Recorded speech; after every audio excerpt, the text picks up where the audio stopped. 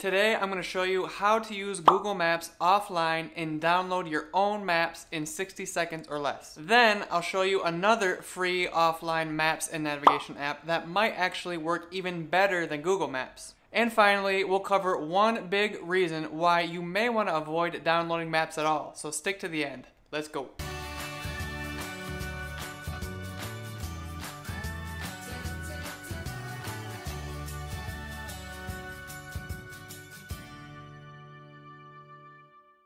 Offline maps are super handy if you plan to travel abroad and don't want to roam or buy a local data plan, if you just need to survive until you can buy that local data plan, or if you're traveling to places where you might lose service, like on road trips or visiting national parks or off on remote islands or whatnot. In fact, downloading Google Maps offline once saved us from getting lost out in the middle of the desert.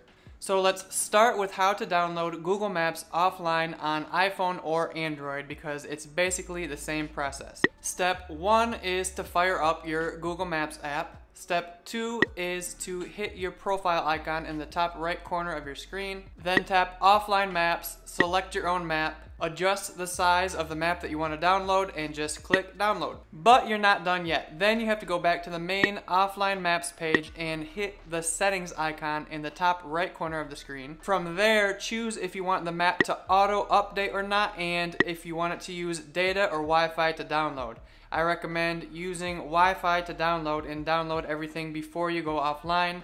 If you hit auto update, that means your maps just won't expire. Otherwise, they'll expire after a while and you won't be able to use them. Now, if you're just doing a quick one-off route, there's a much easier way to do this. All you have to do is type in where you want to go, start the navigation while you still have connection to the internet. Then you can leave connection and Google Maps will automatically save everything you need to get to your destination, and it will stay saved until you get to your destination or until you exit out of the Maps app. Okay, now for the alternative option, and actually you might find that both of these work well together. See, Google Maps only has data from the scans that Google does themselves, but some other free maps applications use this open source software called OpenStreetMaps, which means that anyone can add destinations and things to the map.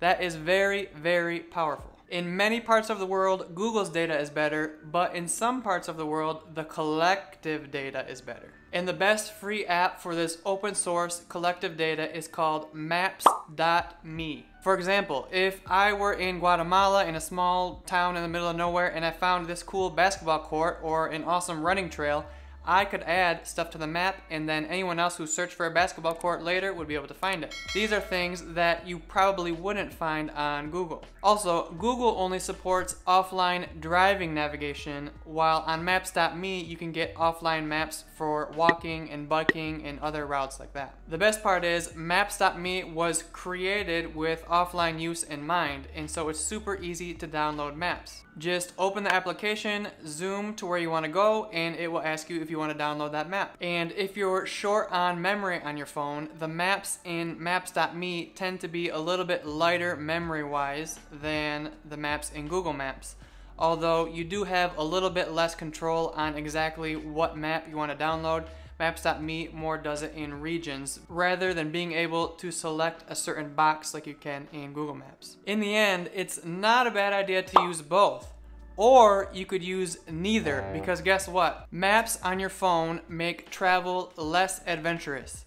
Convenient, yes, but adventurous, no. There's nothing quite like scribbling down directions on a scrap piece of paper before journeying by land from Guatemala to Nicaragua, or getting lost in Thailand on the way to a Muay Thai fighting match and having to ask locals for directions in a different language by acting everything out. So if adventure is what you're after, ditch the tech.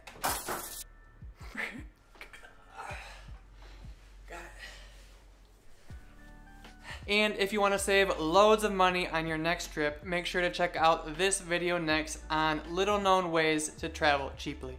If you like this video, give it a like, subscribe if you want to see more like this, and I'll see you in the next one.